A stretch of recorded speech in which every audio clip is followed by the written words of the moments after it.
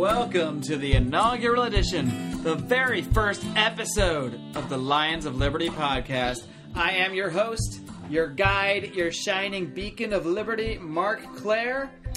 Now, if you're listening to this podcast, there's a pretty good chance that you're already familiar with myself or with the website that I serve as editor-in-chief for, lionsofliberty.com, where our mission, along with a few colleagues of mine, good friends of mine, where our mission is to advance the ideas of liberty daily. And, if you're not familiar with our website, and of course, as soon as you're done listening to this podcast, I highly recommend you check it out. If you like what you hear here, maybe even if you don't, maybe I come across better on the internet than I do speaking. We'll find out soon. This is my first go at it. But you can find us at lionsofliberty.com. On Twitter, we're active on Twitter, at Lions of Liberty. Facebook, facebook.com/Lions of Liberty. We are everywhere. We got a Google Plus page out there you can find. I cannot give you the URL because it's a series of letters and numbers, and I'm confident that if you've come this far, you can find it. We even have a Tumblr account. I'm sure we're on some other websites that I don't even know of. But our mission here at the Lions of Liberty podcast is the same as it is on the website. It's to advance the ideas of liberty. We're here to discuss ideas. We're here to discuss current events, philosophy, and to do all of that within this libertarian framework. And, if you just stumbled upon this thing out of the blue somewhere, you might be wondering to yourself, what is the deal? What is the deal with all this liberty stuff? And that's okay too, because I'd like to make this something for everybody. Whether you're completely new and unfamiliar with the ideas of liberty, maybe you're just a friend of mine doing me a favor and telling me you listen to my podcast and you just don't want me to stump you when I ask you what I talked about. Or whether, you're a more hardcore libertarian, you're someone who's kind of on the internet, reading every day, really, really passionate about it. We want this to be for all of you. And, I've been tossing this idea of translating what we've been doing on the website into a podcast for quite a while, and I recently got the impetus to do so when I contacted today's guest with a question about intellectual property. Not exactly the most, out there issue for libertarians. You more hear libertarians kind of talking about non-intervention, no military intervention overseas. You hear us talking about the war on drugs. It's really only in these little inner libertarian circles where we argue amongst ourselves for a lot of the part, where we discuss kind of these other issues. But it is a very important issue, the issue of intellectual property.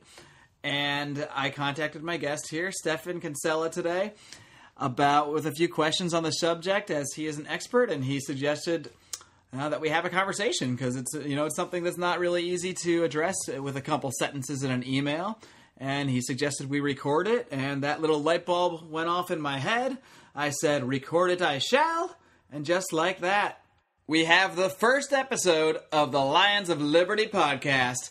Now, as I stated in my little intro there, my opening rant, we are here to discuss ideas through the libertarian framework. And my guest here in the Lion's Den, we'll see if that one sticks, is going to help us do just that. So without further delay, I'd like to welcome in my guest, Stephan Kinsella.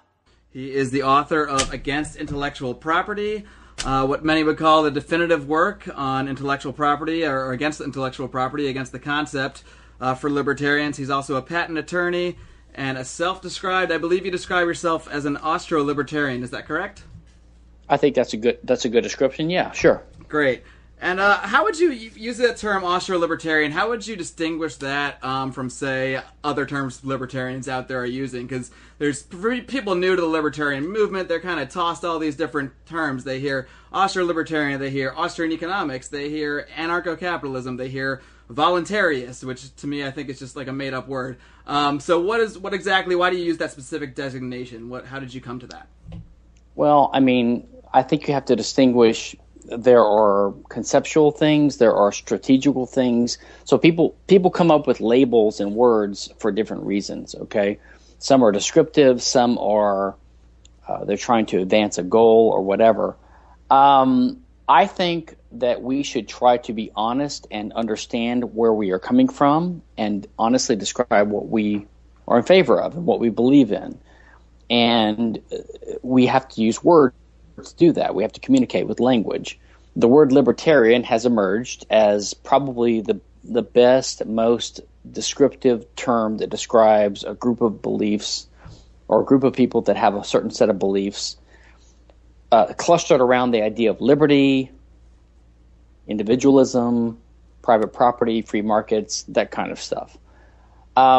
So you can define all these things a little bit more precisely if you want, but it's in my experience, and I think in the experience of most people who are interested in the liberty movement, it's rare to find someone who is seriously interested in this movement or educated about it who doesn't have a certain degree of economic literacy. That means you have to understand basic economics.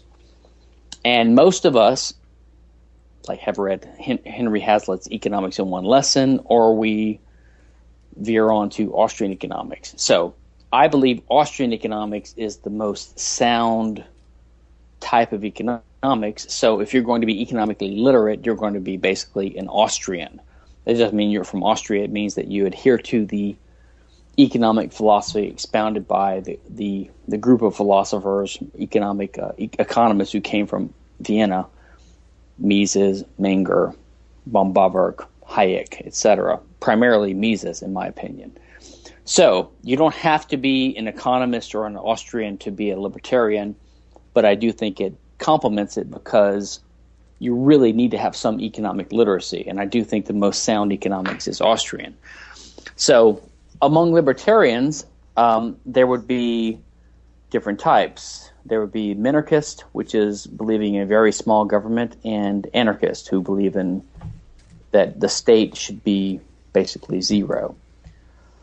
So that's how the kind of taxonomy works out. That's how the conceptual terminology works out. And I, just to be, upfront about it ahead of time when I talk to people, I admit I'm an Austro-anarchist, which means I am an adherent of the Austrian economic free market school of economics and the anarchist wing of libertarian philosophy. Do you think there are certain terms that, kind of like anarchist or capitalist, that people from maybe that aren't familiar with libertarianism, they hear that key word and they suddenly get scared? So do you shy away from any terms like that? I mean, you just said Austro-anarchist, so obviously not too much, but do you think that is an issue where people get confused or get immediately scared? Like some words have been kind of destroyed for us that we kind of have to avoid for that reason?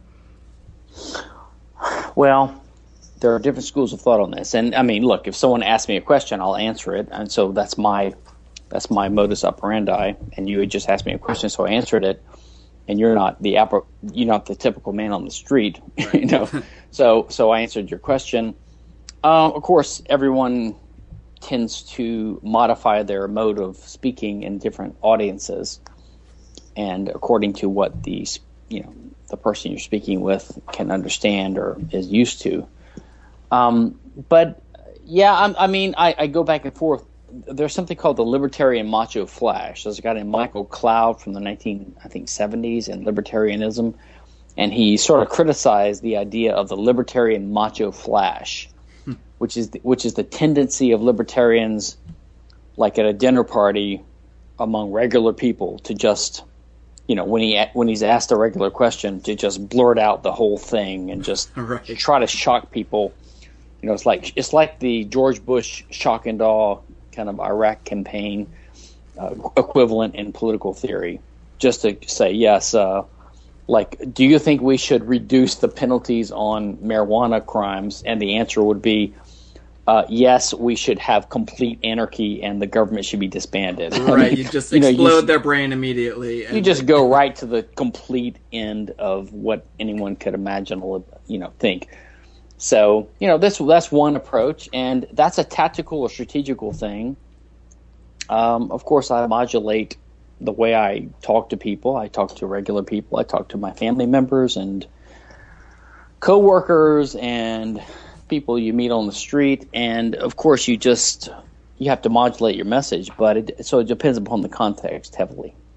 Yeah, I think you hit on something important there that a lot of people in this libertarian movement can probably work on more, myself definitely being one of them, is really understanding your audience and knowing your audience and catering a message towards that audience. If I just have a conversation with Stephan Kinsella, it might be completely different than if I'm having a conversation with, I don't know, my girlfriend's parents about something or something like that. So, we kind of have to know where our audience is coming from and kind of then use the terms that way, as you explained earlier. If someone's like me, I know what you're saying when you say Austro-libertarian, but I can't just blurt that out at the dinner table and expect people to have half a clue what I'm talking about.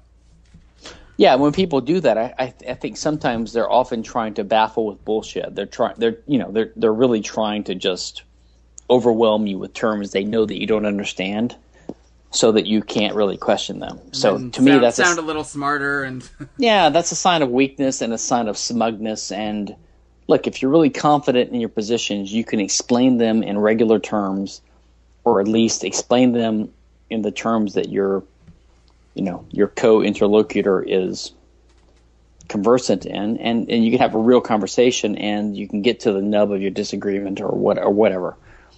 So I think that's a sign of strength, that you actually can simplify and discuss on terms that the other person. So you don't try to retreat to terminology. You don't try to baffle with bullshit. Gotcha. Well, discussing terms, I think this is a pretty good transition into what I originally wanted to discuss with you. Is this, obviously you're most known for your work on intellectual property, and I think even what I just said right there, I think you'd agree with me, is a problem, where just even using that term, as I did in an email with you, is begging the question. It's assuming that we agree it's property already. So I think would you agree that's one of the biggest problems with that entire discussion? Honestly, I don't think that's the big problem with it. I could be wrong. Maybe I'm wrong about strategy or tactics, but people use terms, and yeah, they're loaded. And the term intellectual property is a loaded term, because it has the word property in it, and it usually is used to defend primarily patent and copyright, which are distinct legal regimes created by statute by the federal government in the United States, and they weren't originally called property. They were assumed to be monopoly privileges granted by the state for a certain strategical purpose. I mean, there was no bones about it. They admitted this. But when they started getting criticized by, free market advocates and people wondering, hey, wait a second, there's something wrong with the idea of the state granting monopoly privileges. So they started calling it a property right in intellectual products or ideas as a cover to defend this idea, right? And the people that were benefiting from it, bought into this.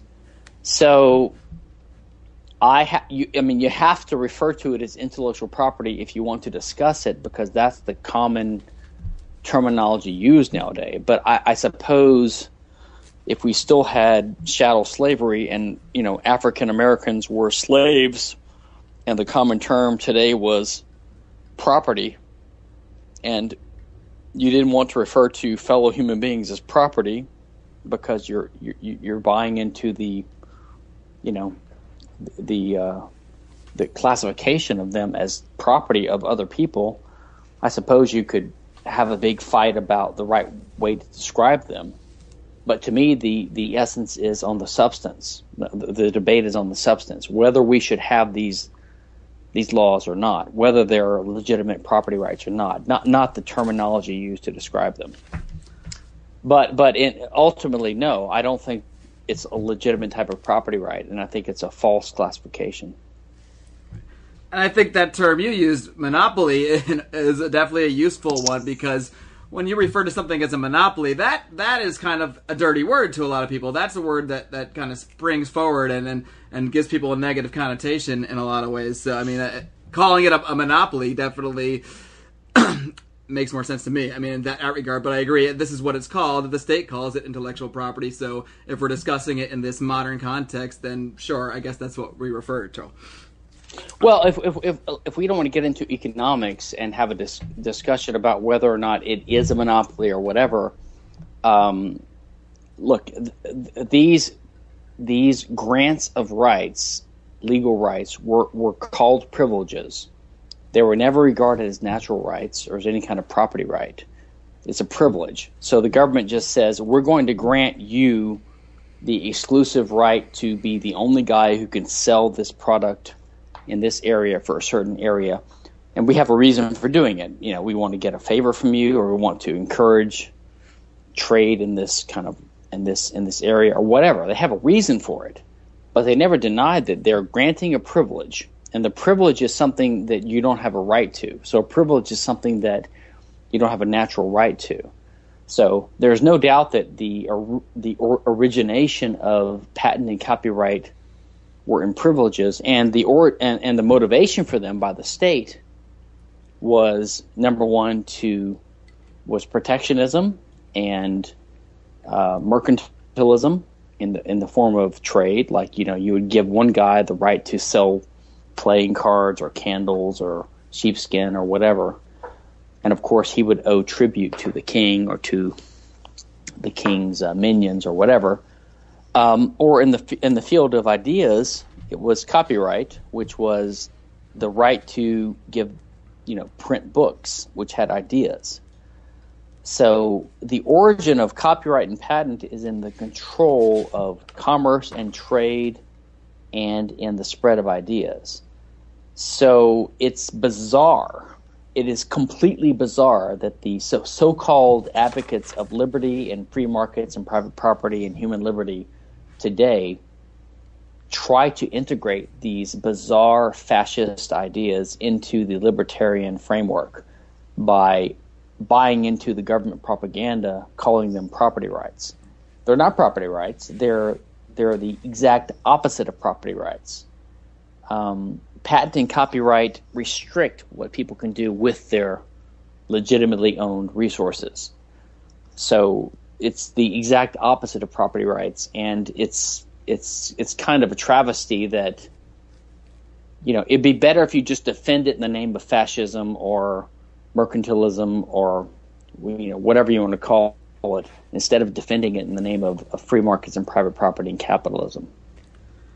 I think that's one of the biggest points that I got from reading your book. Again, the book is Against Intellectual Property by Stephan Kinsella, and really is getting to the idea of how are property rights assigned, how are they achieved.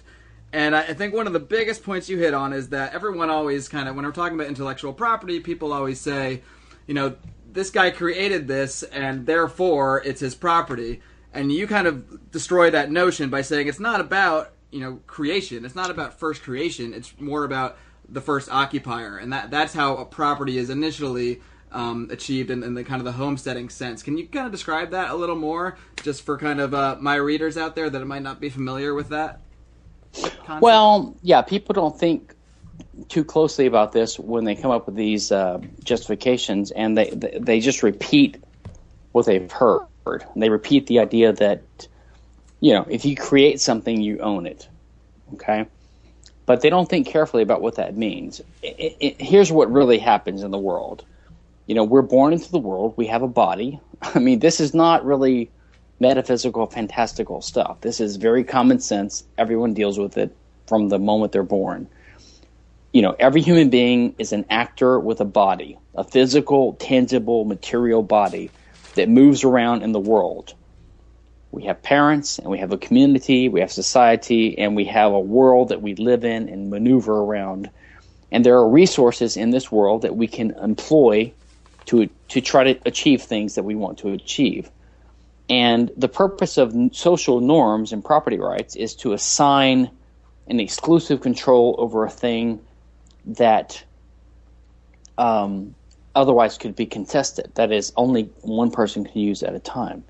If everyone could use everything at the same time and have magic wands and achieve all their wishes, we would have no possibility of conflict. We would have no need for property rights. The reason we have property rights is because there's a possibility of conflict. So that's why there's no conflict over, say, air. You know, nobody argues over property rights of air because it's in superabundance. We all have it. Yeah, superabundance sort of means it's so abundant that we don't need to have allocation rights over it, that there's no possibility of conflict over it. in some situations you could have that, but in our current situation, you don't. But for the things that we recognize that are scarce resources, like land or our bodies or the fruit of trees or, physical material that we extract from the earth and use, these are all scarce resources. And every society recognizes that human beings, if we're going to live in society with each other, need to employ these resources, and they need to have rules that specify who gets to use this thing. Otherwise, there's just going to be a continual fight over it, and it can't be used peacefully or productively. There's going to be continual warring and fighting over it. So people that are interested in cooperation and peace and prosperity, they tend to be in favor of adopting some rules of assigning allocation or ownership or use rights to these resources. And they tend to be the common sense ones, like whoever used it first gets to keep using it until he abandons it. Or if he transfers it by contract to another person, then that person is now the owner. I mean, it's very simple, actually. So it's not very complicated to understand. But what happens is people start confusing. So let's say I have a natural resource, like I take a hunk of marble out of the ground.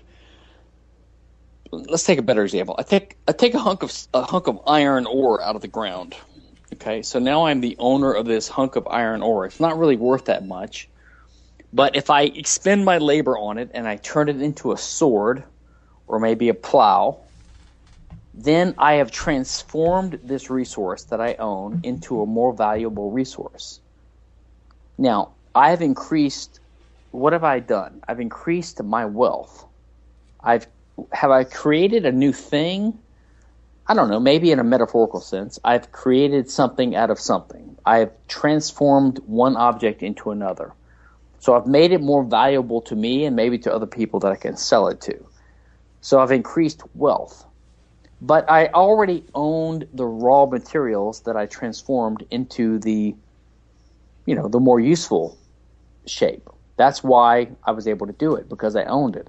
So my act of so-called creation or transformation or production does not result in new property rights. It only results in a rearrangement of matter that was already owned.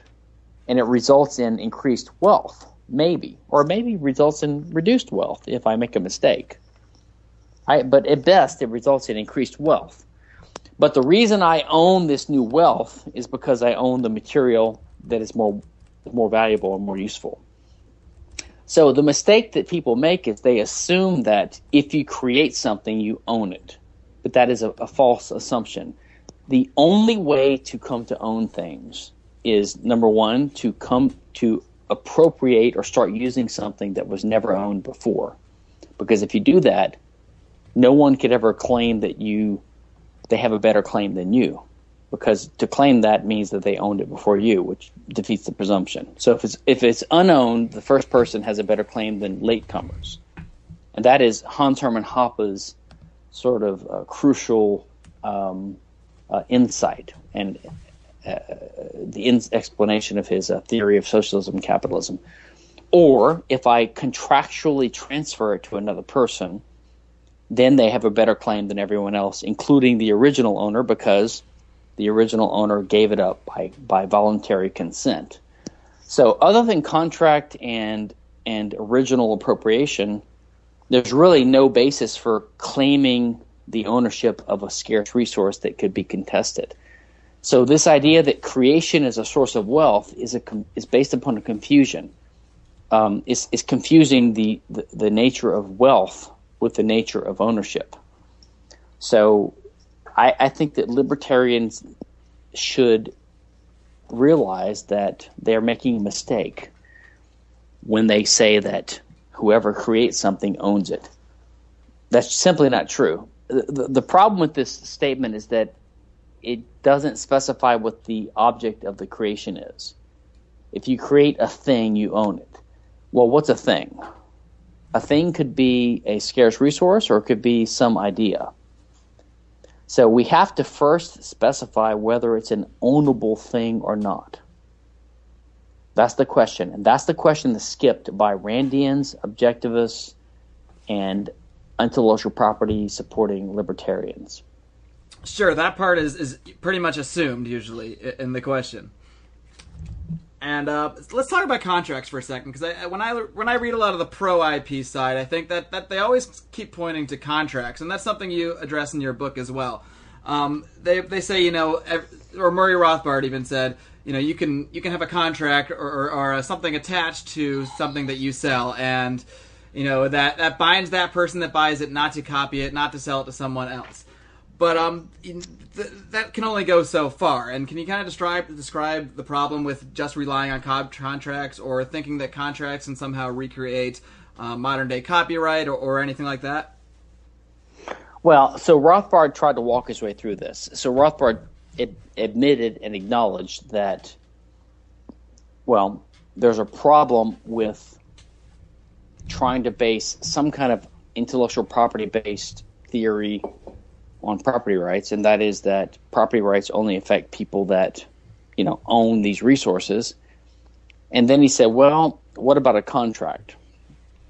So let's suppose you have, the basic idea is that the advocates of IP admit the flaws in the basic theory of IP, but they say that it could be recreated by a contractual scheme.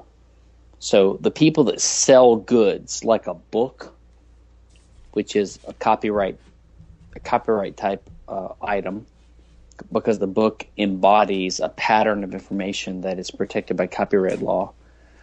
Or let's say I sell a new mousetrap, which has an innovative feature, which is an invention, which is protected under today's law by patent law.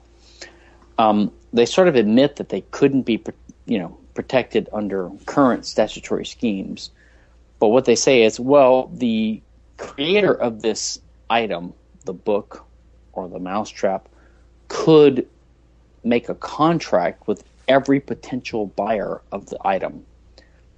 And they could bind them so that they can't reproduce the information inherent in the item, or they can't use it or learn from it in certain ways, or whatever. And therefore, because you have the you can already stop right here. You can see that this is similar to the social contract argument of status, right? When they argue that, well, we don't really have a contract with each other, to agree with the state. But theoretically, everyone would agree to, cede some of their rights to this state so the state could protect them. So it's ridiculous. It's basically a social contract argument. It's the idea that it's just an assertion that you would agree to it, and therefore we can pretend like there was an agreement. But just for the same reasons that the social contract theory fails, the contractual argument for IP fails. People actually, in fact, do not agree to such ridiculous terms, and they never would in the free market. I mean, if some author was selling a book for $5 and said, I'll give you a copy of my book, but for me to transmit these digits to you, you need to agree to be bound forever for life for $1 billion of damages if you ever use the information in any way that I don't approve of. I mean, no one's going to sign on to this, or not many people would be. So this would just fail as a business model. So I think the entire idea of contractual recreation of patent or copyright is completely absurd and ridiculous. And honestly, I would love to see it tried, because it would just fail miserably in reality. Isn't saying that it could fail kind of a different point from saying that it shouldn't work, or it shouldn't be, what companies try? Like, say we live in a society where there isn't our current copyright scheme or any of that stuff, but let's just pretend that maybe a large portion of society really respects the right, or their perceived right, or whatever. I don't want to question beg or anything, but the right of a first creator to get the profits from his book or his song. Well, for how long? Well, I don't know. That's a good question. I don't know either. But let's just say that it's a hypothetical. This is a question that was sent to me. Let's say a company like Amazon just makes anyone that wants to buy a product from them, download a song, download a book, sign a user agreement saying, I won't copy this and give it to anyone else for X amount of time. Now, regardless of the utility of that may not work. I don't think it would. I think we know it won't. But, is there anything in libertarian legal theory that would have a problem with that? Well, there actually might be, but I could mention a few. Number one, there's the effect on third parties. So are we including third parties in this or not? Well, and I think that's the key point, is that whenever there's that contract, this is where I start to lose it on that argument, because I can get the contract stuff regardless of whether I think it'll work. That's just one thing. But a contract, if a user does agree, I won't copy this, and Amazon says you shouldn't, and they both agree, I don't see a problem with that. But that, what you hit on there is that you can't bind anyone else to that. Well, but let's back up for just a second. Okay. A contract is just an implication of the right of ownership. The basic libertarian principle is ownership. That is the exclusive right to control a scarce resource. And one thing that implies is that you can decide who you can permit to use a resource or who you can deny your right. So if you own a house, you can invite someone to a dinner party or you can deny someone the right to your house, okay? But the fundamental right is the right of property, the right of borders, the right of control of borders, okay? And so the question is, by this use of contract rights, can you deny people the right to use information that they obtained? Okay? And I don't know if that's so obvious. And I think that's another thing you talk about in your book. It might not even be your book. It might have been an interview I read recently. Is kind of the extent that contracts can go to. Like, a contract can be between two people, but when is a contract more enforceable, I guess, by force? Like, when two people make a marriage contract and one violates it, say cheats on their wife, and they get a divorce, that contract is violated, but no one would claim that that person should go to jail or that violence should be inflicted on one of the parties for breaking the contract. And I think that's kind of a difference between how many people see contracts. In a way, they're an agreement, but when you're talking about it in this terms, in my example, the Amazon example, we're associating that contract with control of property and calling that information property, and that's kind of where we get back to that problem. Yeah, so let's take the Amazon. So let's assume that Amazon, if they make a contract with their customers, that it's a binding contract, which I think is even questionable. I've got some blog posts and articles on. Look, people make assumptions about contracts. Like, I've got articles on fine print and things like this. I mean, honestly, let's just take a simple example. Let's suppose I send you an email tomorrow. I mean, you're Marc Clair, right? And I say, Marc Clair, I will mail you this teddy bear if you agree to the following terms. Please click here if you agree. Let's say you just click here and you pay me $5 for the teddy bear. But buried in the fine print is a clause that says, Marc Clair will be my slave forever if he accepts the teddy bear. I mean, look, there are certain fine print terms that most people would agree are not legitimate or enforceable for certain reasons. Now, I could go into the legal reasons why I think there's a problem with it, but I think everyone's intuitions would say that there's something wrong with assuming that whatever happens to be written and whatever happens to be agreed to in some formal way is necessarily part of an enforceable agreement. And their intuition is correct, okay? But the reason is because they're recognizing that the agreement and the written evidence of it is not the same thing, okay? So an agreement is, in what we call in contract law, the meeting of the minds, what we really have kind of talked about and agreed to.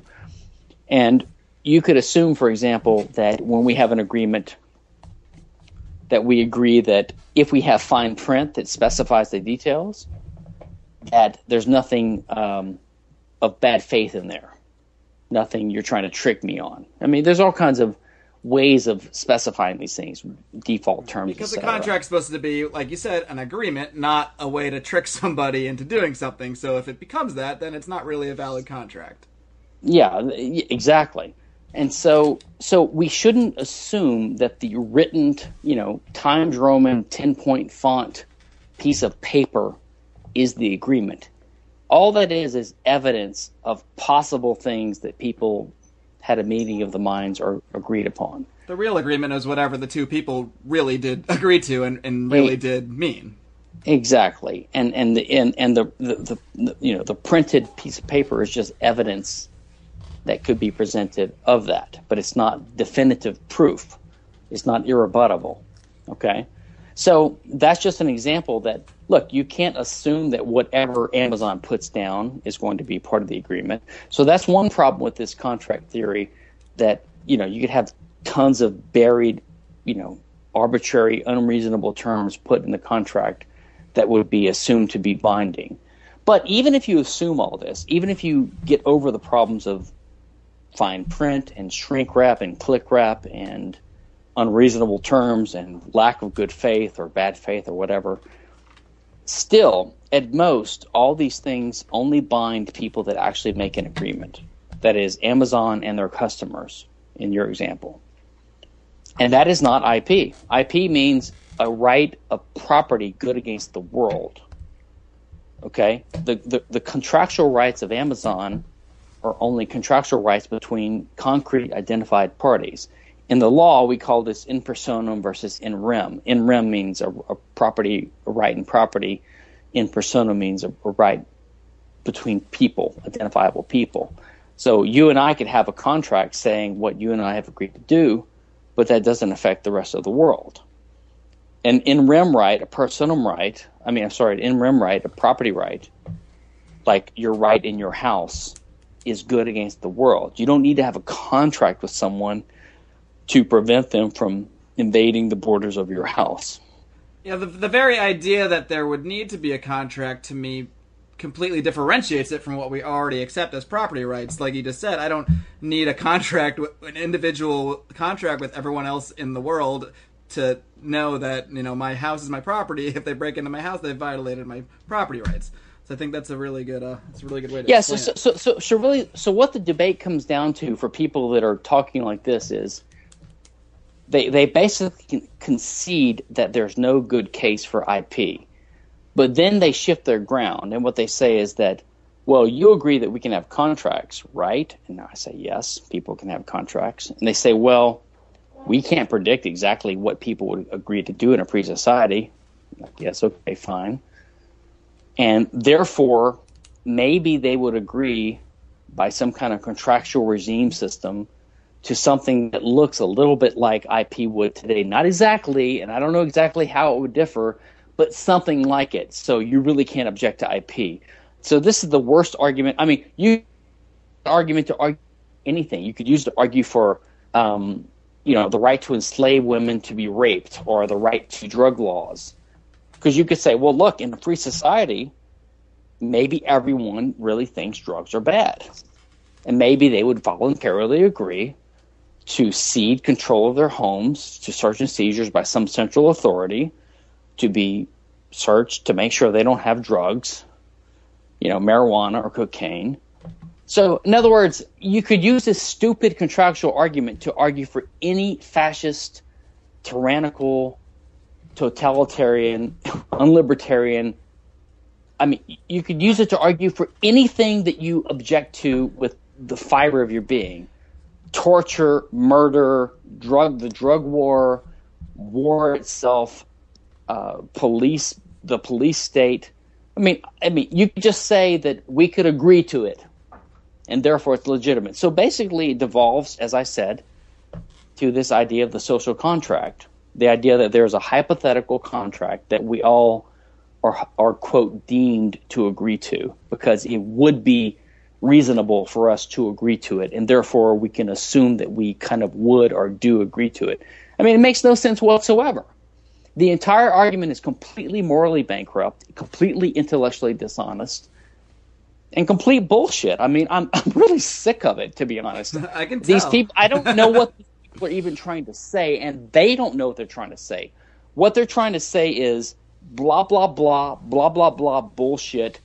Therefore, I've confused you, and you can't really argue against patent and copyright, so shut up and let us keep enforcing it in the meantime. This is my perspective on it. Gotcha. Do you have much more time? Because I want to get another couple more questions in, but I don't want to keep you longer than you do. I've got time. Go ahead. Okay, great. I just want to pass along a couple questions I got from some of our readers over at lionsofliberty.com. One is, and they're both, I'm sure, things you've heard well before, a million times over, but this is the kind of stuff that, you know, the man on the street thinks when they think, oh, no, IP's wrong. Well, what about this? So, I mean, one is from a reader, David. He says, I think that a barrier for people to get them to accept Kinsella's position is that they're not able to see how creators will get paid when there is no IP enforcement. For example, how would a writer be compensated for a book if there's a PDF scan on the internet the day after the book release? This is actually the same question. I may as well combine them into one. Another reader, John, said, would you be opposed to someone making a copy of your book against intellectual property, making a copy and selling it under the ghost name Stephen, Steven, Kinsella, Kensella? Would you be, obviously you'd be opposed to it. It's a dick move, but it's a dick move, the same thing as theft. Actually, I wouldn't be opposed to it at all. That's a good answer. I wouldn't be opposed to it at all, and I don't think it's the same question at all. The question of how people would be rewarded in a free society for creative effort, and the other question of whether plagiarism or fraud or some kind of disingenuous misrepresentation of your effort in something should be prohibited. They're totally different questions, and they could be answered, but they're not the same question. The first question, I mean, there's several answers to it. One is that it's not the province of political theory to tell people how they're going to succeed in a free market. Right. These questions come from kind of a utilitarian point of view, kind of, well, under your way, how is this going to happen? Well, it's kind of up to that guy to make the money, to figure out how to make the money. I understand, but I'm always leery to just launch into an answer because it's like buying into the presumption of the question. The presumption of the question is that how are you going to guarantee that I can make money doing X in my ideal utopian society? In other words, what they're saying is, unless you can tell me and prove to me how your society will do X, I'm not going to agree with it. It's kind of like the who would build the roads question. Well, I don't know exactly how every company or how people would determine where roads go, but that doesn't mean that government should build roads. Yeah, I mean, my primary thing is I'm against the state taking people's money to build roads.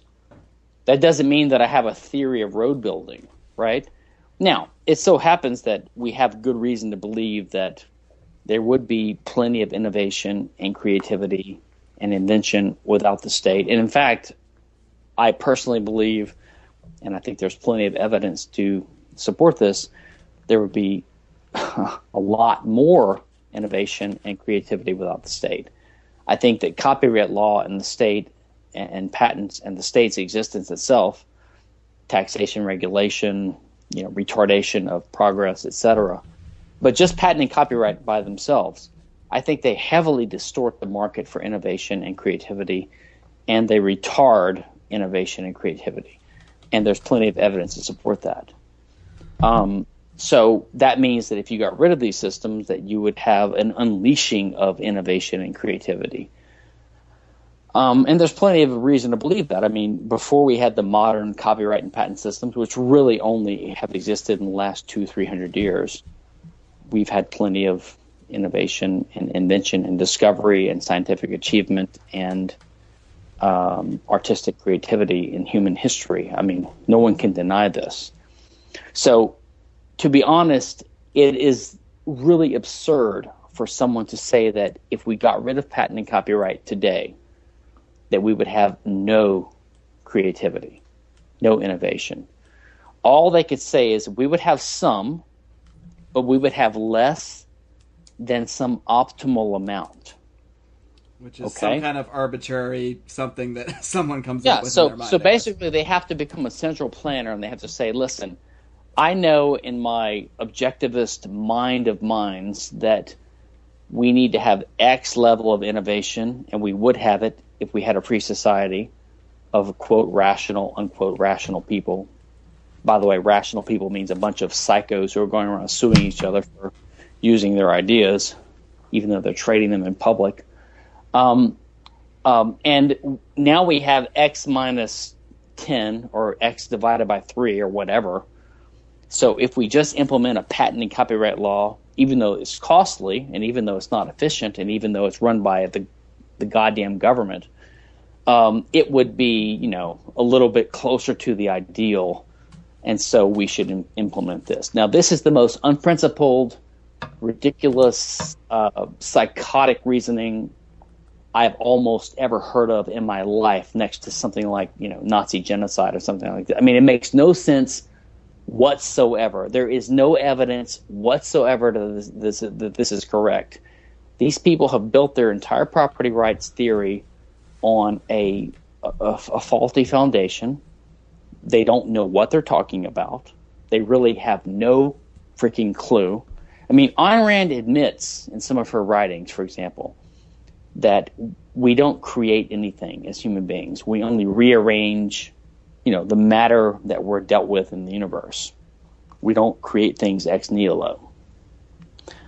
And she admits that when we do this, we create value, etc. And she's right.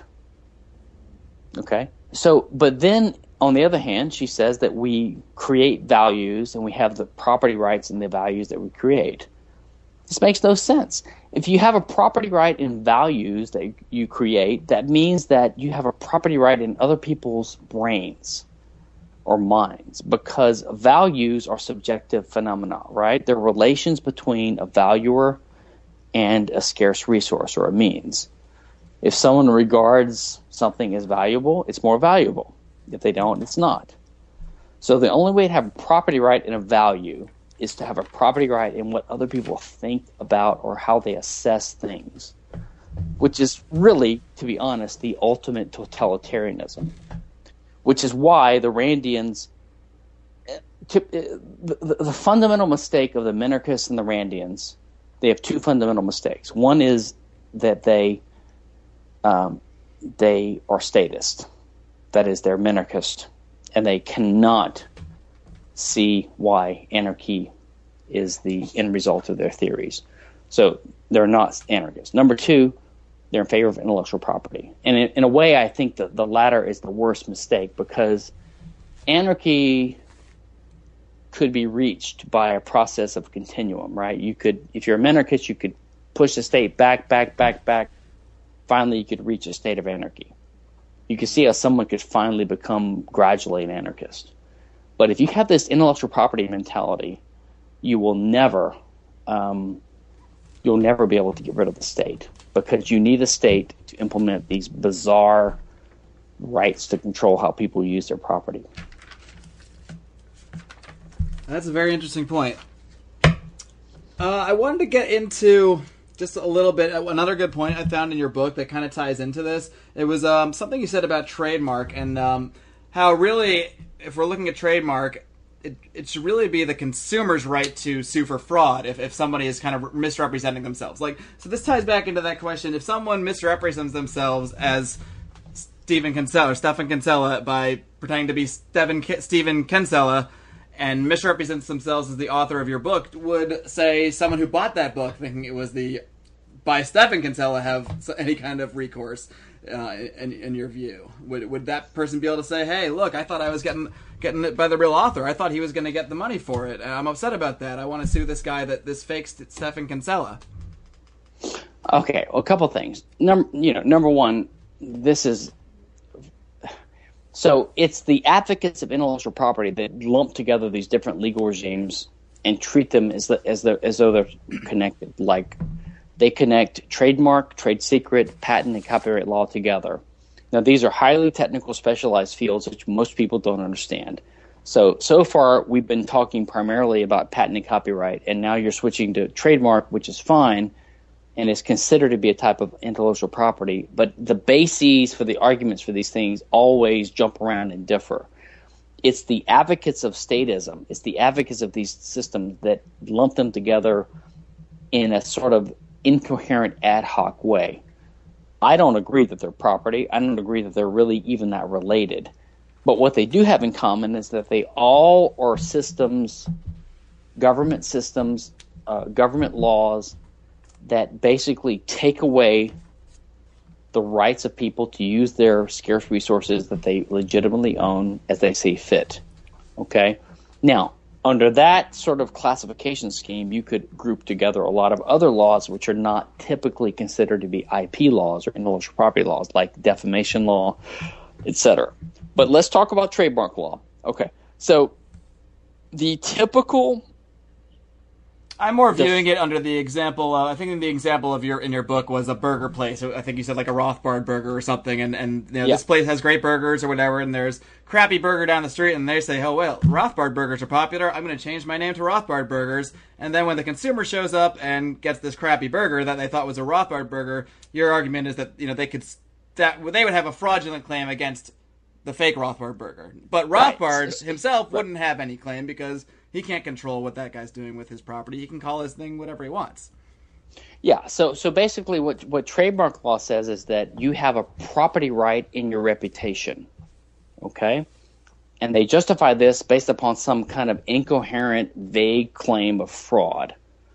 What they say is, look, we all agree that fraud is wrong, right? And you and I agree with that. But they never specified, number one, what fraud is, and they don't connect it up to fraud. So fraud, to my mind, has to be defined carefully, and that's rooted in a careful theory of contract and property. So fraud is simply, I think of fraud as theft by trick. Like you tell someone, you give me your apple, I'll give you this gold coin or the silver coin or whatever. Okay, so that's a deal. We're making an exchange. But if I'm giving you a fake coin or you're giving me a rotten apple, one of us is deceiving the other one, and so the conditions of the transfer of title to the thing that we have the ownership of, that we're giving to the other person in exchange for the other thing, is not fulfilled. Okay, and the other person knows that. So they're basically getting something and getting the use of it when they know that they don't have the really right to do it. It's similar to if you have an operation from a surgeon. Let's say you tell the surgeon, I consent to you knocking me out and taking my appendix out, okay? Because I need to take my appendix out. And while he's got your stomach open, he takes your gallbladder out. Now, that is considered to be a tort of aggression in the regular law if you didn't consent to it. So the question is always, was there knowing consent? So I think it's similar in the case of any kind of transfer or exchange. Was there a knowing or knowledgeable, consent given for what was done? And that's what fraud gets at. Okay, but the case of trademark fraud doesn't really have anything to do with this. So let's take a typical example of trademark infringement. So let's say that let's take two examples. You want to buy a new Mercedes car, okay? So you go down the street, you go to the Mercedes dealership, and you buy a Mercedes. Now, if that car is really a fake or a fraud, I mean, this is really a non-problem. This is never going to happen. You're never going to go to an actual Mercedes dealership and get a fake Mercedes because they would go out of business if they started doing this. And no one's going to take the time and effort to build an actual dealership if it's just a fake place. Just like the fake Rothbard burgers won't last more than a couple days until people catch on and don't want to eat them anymore. Exactly. So in this case, this is like literally a non-problem in a real free market. Okay. So let's take the other case that trademarks usually apply to in today's legal system. You go down to some kind of sidewalk merchant who's got a fake Rolex watch, and you know it's fake because it's $20 instead of $5,000 or $10,000. And you hand the guy $20, and he gives you the fake Rolex watch, and you give it to your girlfriend, and she's happy. She knows it's fake, but, you have a good time, whatever. Now, under the current law, this is considered trademark infringement. And everyone that defends trademark says, well, it's based upon fraud. Well, where's the fraud? Who was defrauded? the guy that bought the fake Rolex was not defrauded because he knows it's a fake Rolex, right? I mean, there's no fraud going on here. It may be only in the case where I, as the buyer of the watch, am gullible enough to think it's a real Rolex. But in this case, I think both the buyer and the seller both kind of are in on it. Yeah, and I would agree. Which goes back to our contract thing. It's like, it doesn't really matter what it says. It matters what we both know and what we both agree to in reality. Yeah, the libertarian law would say that, I believe it would basically implement a caveat emptor, which means buyer beware, which is, listen, unless you ask for some kind of verifiable proof of the characteristics of the thing you're buying, then, you're on the hook. But let's forget about that. Let's assume that the guy, there's some really stupid guy who buys a Rolex for $20 and it's a fake Rolex and he's ripped off. Well, first of all, his damages are $20, right? It's not $17 million or whatever. It's $20. And he's an idiot, and he could have avoided it easily by going to the Galleria or the mall and buying it from a reputable dealer. Just like when you go to the Kroger and you buy toothpaste, you assume that the toothpaste they're selling is not knocked off toothpaste, because if they sell knocked off toothpaste, they're going to lose customers. So, I mean, there's ways of getting around these issues. They're not really big issues in a free market. These are complete red herrings. These are not serious arguments for trademark law. And in fact, as I said, trademark law is not the big IP law anyway. Patent and copyright are. So what everyone does is they come up with these red herrings like plagiarism. They'll say, well, you're against plagiarism, aren't you? And everyone sort of has in their minds a bad taste about plagiarism because it's dishonest. But no one really knows what the hell plagiarism is. They can't define it because, they're not scholars or whatever. And they don't really know what this kind of fraud is either. But the point is, plagiarism has almost no overlap with copyright infringement. And the fraud that we're talking about here has almost no overlap with trademark infringement. And yet they use these ideas to justify these systems which are totally illegitimate. Even if, in the case you gave, someone is defrauded of $20 for buying a fake purse, and even if you forgive their stupidity and their naivete, and even if you admit the rule of caveat emptor, they have the cause of action. That is, the customer is the one defrauded. Mm-hmm. But under trademark law, the cause of action is in the person using the trademark. So it would be Rolex, the corporation, or Lexus, the company that sells the car Lexus and sues the LexisNexis database company, right? So that's one problem with trademark law, is that it puts the cause of action on the person who is not the victim. And second of all, their cause of action can be satisfied even if they don't show there was any kind of fraud. All they have to show is that there's a likelihood of consumer confusion, which just means that the names are too similar. Okay, so if I sell a bag labeled Chanel, well, that sounds too similar to Chanel. But even if someone who buys it knows it's a fake Chanel and they're not defrauded, then there can be a cause of action against that seller, which means that trademark law is simply not based upon fraud doctrine. So we got to get over this idea that copyright is based upon plagiarism and trademark is based upon fraud. Look, if you're against plagiarism, which I am, but it's not even a crime in most cases, then it's more like a dick move. It's like if I lie to my friend about something, or someone cheats on their girlfriend, it's a dick move. But a dick move is not the same as something being a violation of someone else's rights or I think as a reasonable human being, you can say, look, I'm opposed to plagiarism. I think it's immoral, and in some cases, it can even be a type of, I guess, contract breach or fraud. But you don't need a copyright law to support that. And you could also be opposed to fraud, but you don't need trademark law to oppose fraud. I mean, if you imagine intersecting sets, it's like there's a very little overlap between trademark infringement and fraud. There's just a little bit of overlap. They have nothing to do with each other. Same thing with plagiarism and copyright infringement.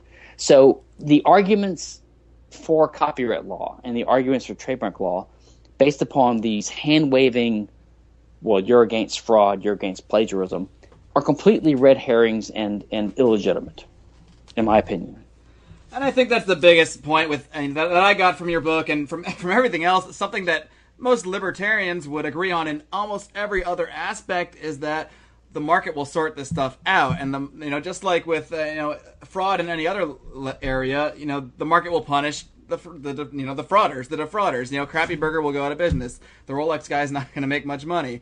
And this stuff kind of self-corrects, and I think would you say that's basically why we don't need any of these laws? I mean, not why, but for the utilitarian, I guess you might say. I mean, if you wanted to argue to them on their I'd terms.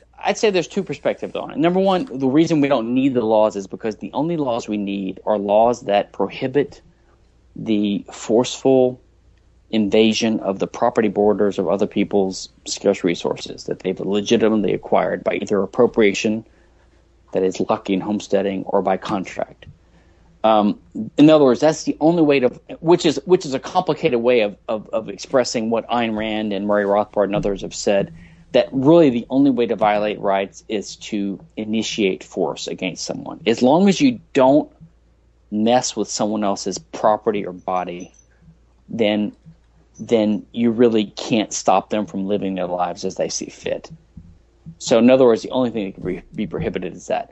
But from the utilitarian perspective, I would say that let's just assume the entire utilitarian perspective. Let's assume that the purpose of law is to come up with rules that maximize some kind of overall social wealth or good or whatever, and let's even define it in terms of innovation and creativity. Well, there is simply no evidence whatsoever. I mean, literally none. In fact, the evidence is negative. There's no evidence that without patent or copyright law, that we would have a substandard amount of creativity, innovation, artistic creation. In fact, there's every reason to believe that the patent and copyright laws that we could ever have in a real world always reduce and severely distort the culture and the scientific, edifice that we have in society. I mean, all the studies, if you were a pure utilitarian and you looked at the studies dispassionately, you would have to say, we got to get rid of these laws because there's no evidence whatsoever that they do any good. None. There's evidence that they do lots of harm and distortion, and we know that they cost a lot. It costs a lot to have a patent system. It costs a lot to society to have a copyright system. It costs a lot in terms of freedom, in terms of cultural expression, in terms of freedom of speech, in terms of innovation, in terms of all these artistic and innovative areas. We know these things. They're not even controversial. So if you were a serious utilitarian, you would be the first guy saying we have to get rid of patent and copyright right now. But what do? They say, well, copyright lasts 20 years and it covers software and allows patent trolls to operate. And copyright lasts for the life of the author plus 70 years. And fair use is a little bit vague. So instead of saying we should get rid of them, we need to maybe consider getting rid of software patents, and maybe we should increase the quality of patents, and maybe we should increase the standards for patent trolling lawsuits, and maybe we should clarify the fair use standards, right? This is what they say. And maybe we should reconsider the expansion of the copyright term from 14 years from 200 years ago to life plus 70 years now, which is like... It's tinkering. It's just... Yeah. Well, but they have no... But the point is, it's tinkering, but there's no reason behind it. What they say is, we should reconsider these edge cases, but that's all we should do. So they have no principled case whatsoever, and so it makes me think of Thomas Sowell in The Vision of the Anointed.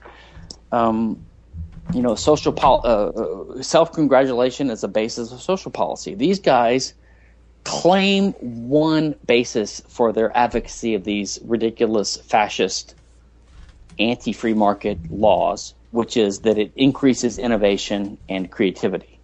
And when you show them, well, you have no basis for this claim whatsoever, and in fact, all the claims seem to indicate the otherwise, they just change their tactics. They just say, well, we can't be extremists. Or they'll say, well, there's a natural right to your creations. I mean, they just keep changing their goddamn tactics. Right, and when those tactics keep changing and the framework keeps changing, then maybe we need to question the validity of that position in the first place. Stephan, I wanted to change the subject real quick. Sure. I wanted to ask you one question. I think I read in an interview with you the other day.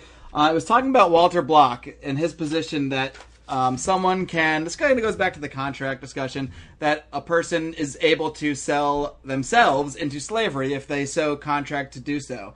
And you don't agree with that position. So I'm just curious your take on that. It's an issue I find interesting. It's one of those weird, fringy libertarian issues that we only discuss amongst ourselves, but I'm really interested in your take on it.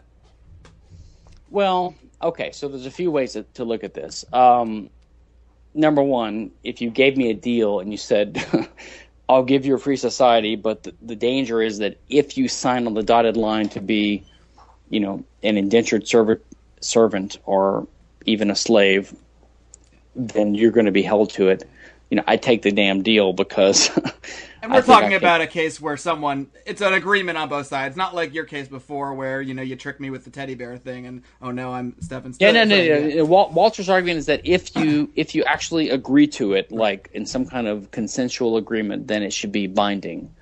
So my point is, I don't agree with him on this. I don't think it should be binding. I don't think it should be enforceable. But even if it was, I would take the deal because it'd be a big improvement. And, honestly, it's easy to avoid that. Just don't sign on the dotted line. I mean, right. If someone said, Stephan, you have to pay X $1,000 taxes next year if you sign on the dotted line, but if you don't sign, then you don't have to pay it. I just wouldn't sign. It's very simple. Okay, if that was my choice, it'd be easy. So, that's one aspect of it. I agree with Rothbard. I think Rothbard, the more I've thought about it and read what Rothbard wrote, he is actually right on this issue, and I think he didn't explicate it as much as he could have. He could have gone further. But his reasoning, his basic argument is correct. There is a difference between the property in our bodies and the property in other things that we homestead as actors. And the reason is because you can't even imagine someone being a homesteader, that is, the person, an actor in the world, who comes to acquire the ownership of scarce, unowned scarce resources, without imagining them as a body-owning person moving around in the world. So the idea of homesteading your body doesn't make as much sense. So there are different bases for ownership of your body and other things. That's the reason. Like a circular kind of, you're using your body to homestead your body, which is already yours, and your homes. I mean, where does it begin? Exactly. And the idea of alienability, that is the idea that you can abandon something and contractually give it to someone else, to my mind, is simply the converse or the reverse of the acquisition of it. So let's say you're just a naked, human body moving around in the wilderness, and you come to acquire some things that you encounter in the wilderness. You could drop them. You could just get rid of them. You might use them for a while, then you get rid of them. Or if you encounter another human being, you could transfer them to that person. But the point is, these things came to be your property. They were previously not property. So you can unacquire them. If you can acquire something, you can unacquire it. That's, to my mind, the reason why your property right in a scarce resource that you acquire can be transferred contractually to another person, is because of the mode or the nature of its coming to be owned in the first place. But that is not true for your body. It doesn't make any sense. You can't acquire your body. Your body was not an unowned resource. In fact, you could say that it was owned, in a sense, by your mother before you, right? I mean, it was a tangible physical resource. Now, I would argue that she had an obligation even a legal obligation to care for you because she brought you into existence, but she was sort of your caretaker or your guardian until you came to the capacity to exercise choices for yourself. But it's not like you homesteaded your body as a homesteading agent, because to be a homesteading agent, you have to have a body and to be an actor in the first place. So I don't see the basis for ownership of bodies and other things as being the same. They're different. One is homesteading. One is based on the natural, as Hoppe calls it, the natural connection, the natural relationship between the person himself and how he controls his body. That's why you have a better connection to your body. That's why you have a property right in your body. It's not because you homesteaded it. And in fact, if you had to homestead things to own them, then your parents would be slave owners. They would be the owners of children. Like when your child wakes up at age 9 or whatever, you would own him as a slave. But we don't believe that. We say that, no, the child at a certain point is a self-owner. So either that means that he takes the property away from his slave owner, which is his parent, or he comes to own it because of a certain relationship and connection to it, which is what I believe and what I think Hoppe believes and what I think is implicit in Rothbard. So I think there's a different basis there. So that's my disagreement with Walter. I respect it. We talked about it. I understand it. But I don't agree. I think Walter's mistake is this. Walter makes the mistake of thinking, if you can sell something, you can own it. In other words, if you can sell something, you have to own it. And he also makes the other mistake, if you own something, you have to be able to sell it. I think both assumptions are actually slightly wrong. Ownership means the exclusive right to control or really to exclude other people. Okay? It doesn't necessarily imply the right to sell. It does imply it in certain cases. For example, when you acquired the good because it was unowned, because you can unacquire it and your ownership of it then means you could transfer it to someone else. But it's an implication. It's not a necessary aspect of ownership. Ownership just means the right to control. But in the case of your body, you never did really come to own it. Anyway, that's my basic argument. I've written on this. It's on my website. I've got some articles on this. So sorry. That's a good time to plug all your stuff. I definitely recommend your book to everybody. Any libertarian serious about basically really anything, because you touch on a lot of important topics. But anyone interested is who thinks they're against IP, thinks they're pro-IP.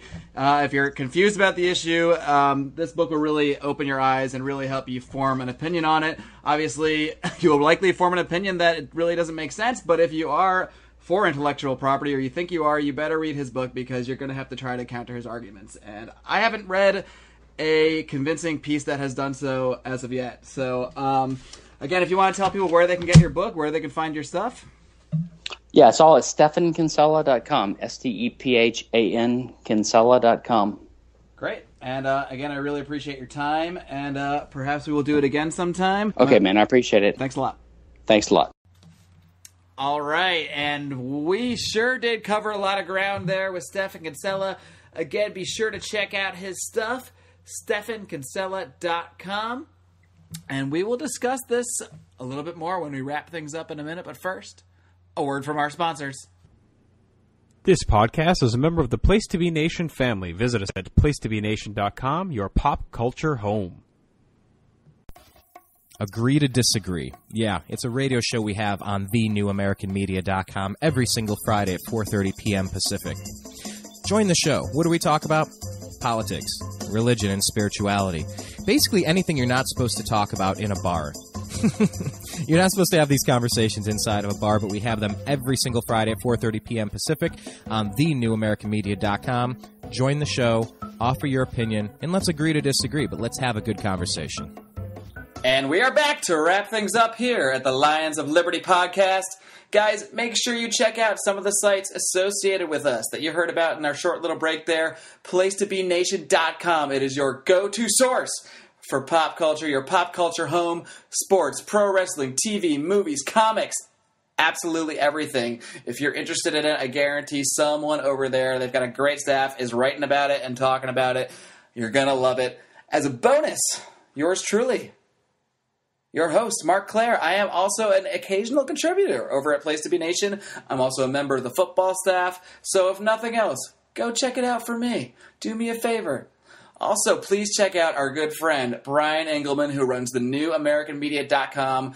Brian has been working hard over the past couple years to create an alternative to the mainstream media. He is constantly driving to put forth stories that the mainstream media simply refuses to cover.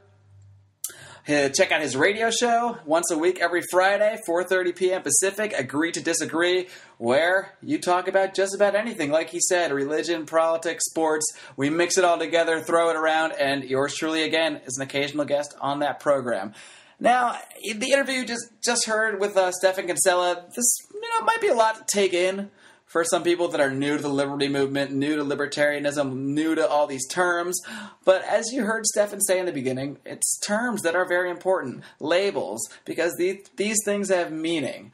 And it's important that we could properly define terms in order to advance a rational debate on a subject, on the issues, in order to have a conversation with people. That's why we have language, so we can understand what we're talking about. A banana is a banana. So if a banana is a banana, what's property? What's a contract? Or what's aggression? These are some of the key terms that you will hear as we go along our little libertarian journey here together. And while, IP or intellectual property might not be the sexiest topic for a lot of people, it does provide us with an important opportunity to really sort out some serious issues. And, it is a serious topic because guess what? People go to jail over this. People go to jail over copyright, over patent. These are things that have serious consequences. So anytime the state uses power to harm people, I think it's very important that we break it down and say, is this really something we should accept? Is it a violation of property rights? Or is it the state that's violating property rights by forcing itself upon people, stopping people from using their property as they so choose? And, in order to argue for any kind of certain philosophy or political ideology or what have you, in this case, it's one that is primarily based around the concepts of private property. In the case of libertarianism, based around private property, voluntary contracts, non-aggression. It's important that we sort this stuff out. And, words are just words until we understand their meaning, and more importantly, until we can effectively explain that meaning to other people. So, I hope you guys enjoyed the conversation between Mr. Kinsella and myself. Hope you found it interesting. Hope that it got your wheels turning just a little bit, because that is our mission here at the Lions of Liberty podcast and at our website, lionsofliberty.com, to advance the ideas of liberty. I plan to bring you guys many more interesting guests in the near future. And again, please check us out. Find us on Twitter, at Lions of Liberty. Facebook, facebook.com/Lions of Liberty. Google+, Tumblr, we're everywhere. All right? If you look for us, you'll find us. It's not too hard. And we'd also love your feedback. If you have any questions, comments about the show, things we can do, this is my first time. I don't know what I'm doing. I'm just taking stabs in the dark here. Any kind of feedback's appreciated. You can email me directly, Marc, M-A-R-C. That's a C, not a K, kids. Remember that. M-A-R-C, Marc at lionsofliberty.com. And also a big thanks to Ron Branch from drawingforliberty.com. He is the one who created this kickin' musical track you're hearing on the way out of the show. He is also the artist for the Ron Paul biography for youth called Meet Ron Paul. You can find out about that at meetronpaul.com. I have a copy at home. It's a good book, a great introduction to Ron Paul, especially for the younger audience. Highly recommend checking that out. Guys, it's been fun. It's been the first of hopefully many. Until next time, live long and live free.